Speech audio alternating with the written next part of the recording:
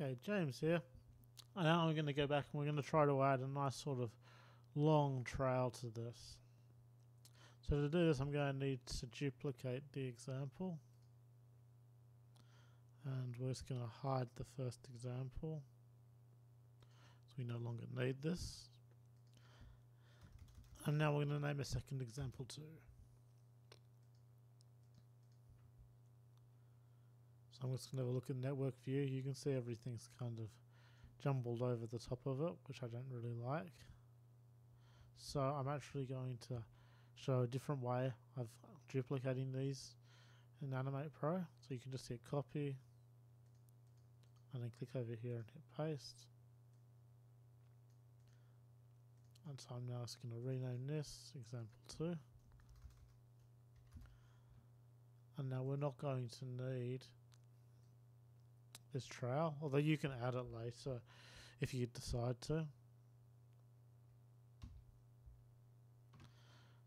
So now we now just have the light beam and the glow. And we're going to need to connect this to the composite module if we want to be able to see it. I'm also going to add another drawing layer. This is just going to be a sort of a dummy layer, which I'm just going to use to help me draw. Now we're still going to keep to this animation that we've set. Another nice thing you might notice is if you actually expand this and just disable the peg, it hides all of the animation.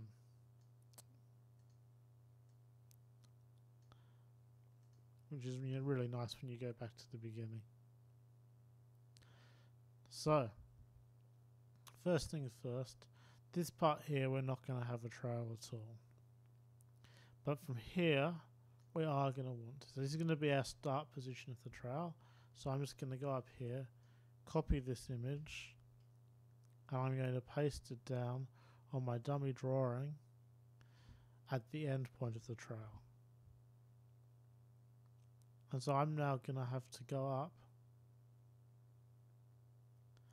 to here, and I handle, I'm just going to turn this off, and I'm going to copy this, and I'm going to go over to the library, bring it across here to make a blank drawing, and paste it, and hopefully now we're going to have it as drawing number 2. So we've got standard light beam and drawing beam 2. Now you're going to see the sort of weird thing that I was talking about with the points. I've actually, after adding them all in, I'm now going to delete a lot of these points. But I'm going to remember the amount of point of these vertices that I had there.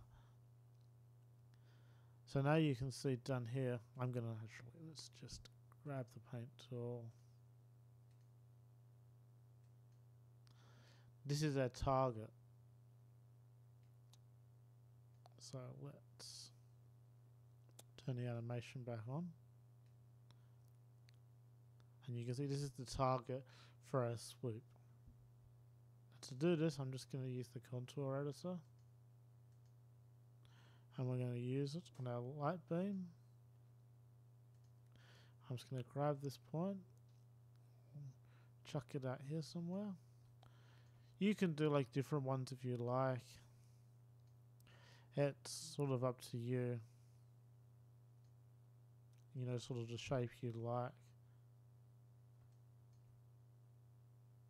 I'm going to swoop this in a touch. And we're going to go up here, and that's the shape of the beam I'd like to have, I think. And so that's going to be a giant swoop.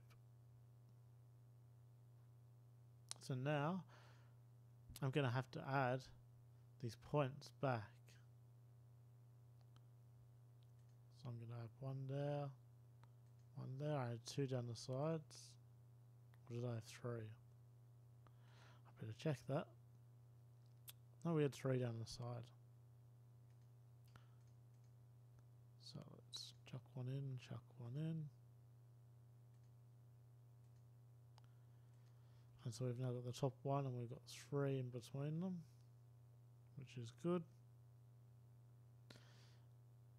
So now what we need to do is morph this swoop. So I'm going to hide this dummy drawing. I'm going to select here. You select all the drawings except for your target, so up to your target from where you want to go. Hit Alt M, or you could just right click and go to morphing and create morphing. And now we give a morph, and obviously this is nothing like what we'd like to see. We'd like to see this swoop develop over the period. So now what I'm going to do to fix this is we're going to go to our morphing tool and we're going to set contour points which will help hopefully allow us to create this shape that we'd like to see. So I'm going to start at the top. Usually I wouldn't use quite this many points, so I'm just going to create them sort of around 1. We'll take 1 in the middle, we'll take 1 at the bottom, 1 at this point here, 1 in the middle and 1 at the top. So we're just going to go around in a circle. Now what you want to do, the reason I drew these outside, is if you draw on a line, you may not actually snap to it. You want to, if you move them across, you'll see you just sort of snap them into the line. So we'll snap this one in the middle, snap this one in their bottom point, other bottom point of the blade, somewhere in the middle, and again at the top. We don't need this 7th point, I didn't mean to create it, so I'm just going to delete it. And now we have these contour hints, and we now need to let Animate know where these hints are meant to go to. So our 4 is going to go down to this little point here.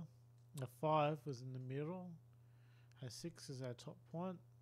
Our 0 is sort of somewhere in the middle. 1 in that corner. 2 in the middle down here. And we need our 3 to snap to this other point. And now we have this developing blade, which is really nice. And now if you just flick across with our glow effect set on, you'll have this whole sort of blade. I mean, you might not want this little bit sticking down here, so you could just sort of set it up here. It's your choice how you set these up. I'm just giving you a demonstration of what you can possibly do. But this is going to be so fast that it doesn't have to be perfect. So I'm going to pause this video here and go on to the next part, because otherwise I'm going to run over on time. I'm going to go and develop all of these swoops for you, so you're going to see this process done 3 or 4 times so that you have it down pat and you have no trouble doing it.